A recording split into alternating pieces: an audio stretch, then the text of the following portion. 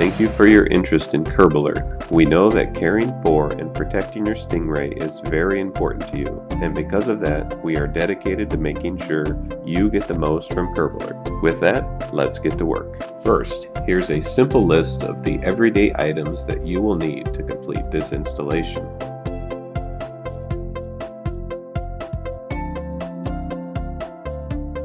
Second, please confirm that your Curb Alert kit includes the accessories shown here.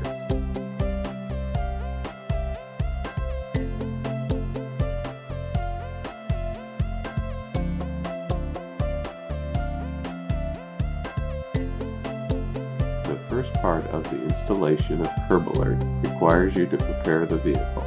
This includes 3 easy steps. First is to remove this trim piece from under the hood.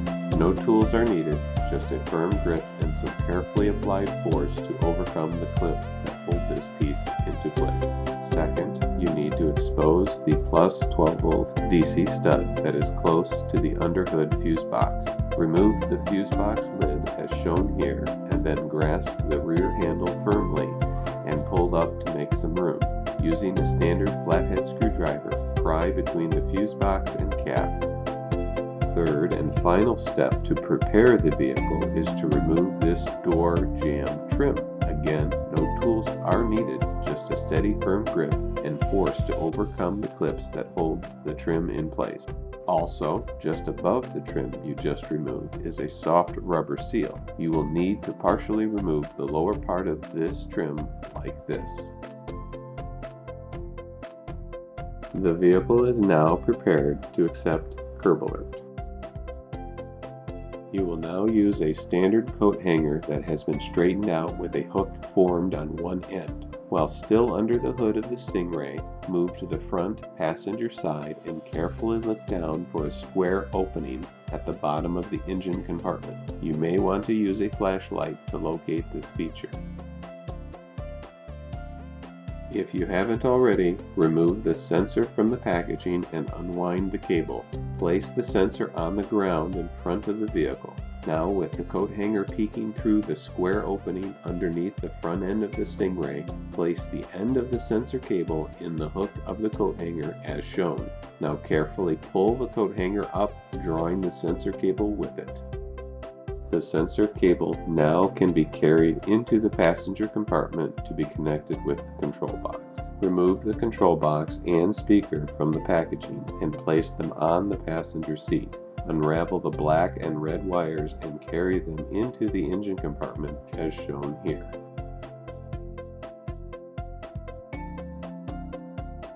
Next, you need to connect the red terminated wire to the exposed plus 12 volt DC stud. Using the provided 8mm nut and your 13mm socket driver, fasten the terminal on the stud as shown. Please note, it is strongly recommended that you do not remove the existing nut that is on the stud. Also take note on the routing of the red wire below existing cables and hoses. Repeat this with the black wire on the ground stud using the other provided 8mm threaded nut. The ground stud is located towards the front of the vehicle below the alternator.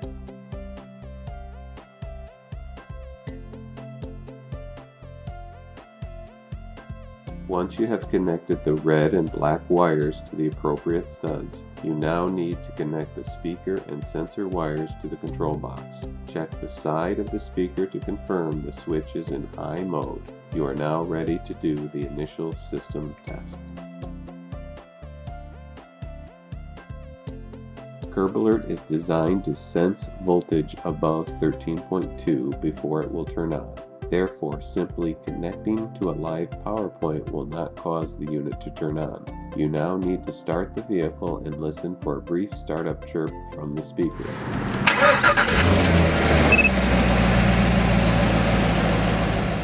Curb Alert is designed to stay on while the vehicle is running and for at least 20 minutes after shutdown. You can now shut off the vehicle. If you do not hear anything, check the speaker, power points, and the sensor connection and repeat.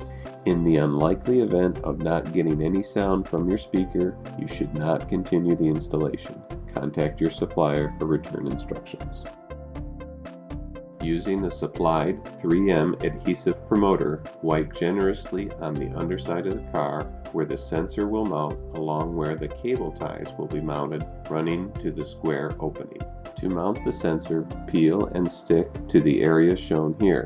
Notice the dimension of 5 inches from the front of the vehicle. This distance works well in our testing with the Stingray. The benefits of mounting here are hiding the sensor from view while still allowing for maximum alert distance. Loosen the hinge fastener with the provided Allen wrench, just enough to allow the sensor to pivot up to run approximately parallel to the ground for the next step of distance calibration.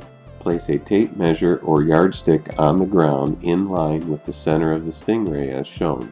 Now place a medium-sized box at the 20-inch mark from the nose of the car. Once box is in place, press the calibrate button on the control box. You should hear 2 quick beeps indicating new calibration values accepted,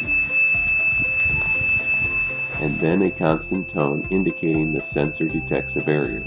Remove the box and test for distance alert point. You can experiment a bit if you'd like on the warning distance, but we recommend this 20-inch setup. After you have settled on a distance to be alerted to, you are now required to set the height alert point. This is the real value of curb alert because the sensor can be adjusted to ignore barriers that are not a threat to your vehicle. The normal threshold we consider to be a threat is anything taller than 4 inches. You may have a different threshold based upon aftermarket front end splitters, a lowered suspension, etc. For the purposes of this video, we will use a 4-inch target to adjust the vertical alert point. Modify the curb alert box as shown. You do not need to damage the box to achieve this setup. Just unfold some of the edges and fold the flaps inward. The objective is to make a knife edge for the sensor to alert to.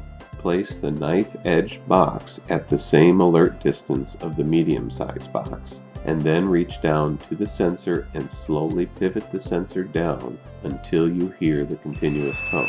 You have just found the 4-inch threat at your distance. Now using the provided Allen wrench, snug the hinge fastener to secure the setup.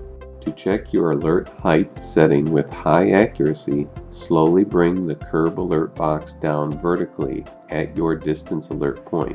This approach uses the bottom of the box as the alert point. Observe and confirm alert point is what you are expecting. Our recommendation is 4 inches. Once everything is confirmed to be operating properly, you will need to electronically lock in the calibration. This is accomplished by either cycling power to the control box or waiting for the unit to turn off automatically, which can take up to 20 minutes, depending on when the vehicle was last turned off. Unplugging the fuse on the red power wire is the easiest way to cycle power. It is now time to clean up and finalize the mounting of the control box and the speaker. Put the control box and speaker back into the passenger compartment. Attach at least 3 cable holds under the vehicle between the sensor and the square opening the cable reaches through. There is a small lip running the width of the car you should place the cable behind. Pull sensor wires and power wires snug to existing wires in the engine compartment. Use zip ties and cable clamps to secure all wires. Snap shut the positive 12-volt DC top and replace cover of fuse panel. Return underhood trim piece to original position. Route wires behind black trim of the lower A-pillar using a plastic handle or other non-metallic tool. Return rubber trim piece to original position. Return plastic door jamb trim while routing wires into passenger compartment. Carefully tuck wires out of sight while snapping trim back into place. Loop excess wires and tuck under dashboard trim in footwell. Peel and stick control box and speaker to your taste under your dashboard in footwell. Once all wires are in place, you're ready to test curb alert from behind the wheel. Place a box at least 6 feet away, large enough to simulate a threat to your bumper in the path of your vehicle. Start vehicle and drive towards the box and listen for the warning beeps. Stop your vehicle when the alert sounds. Turn off vehicle and check the position of box relative to the front of the car.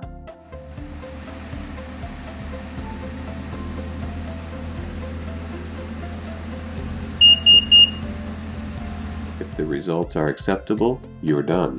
If you want to change the results, you will need to repeat the distance and height calibration steps that better match the results you are seeking.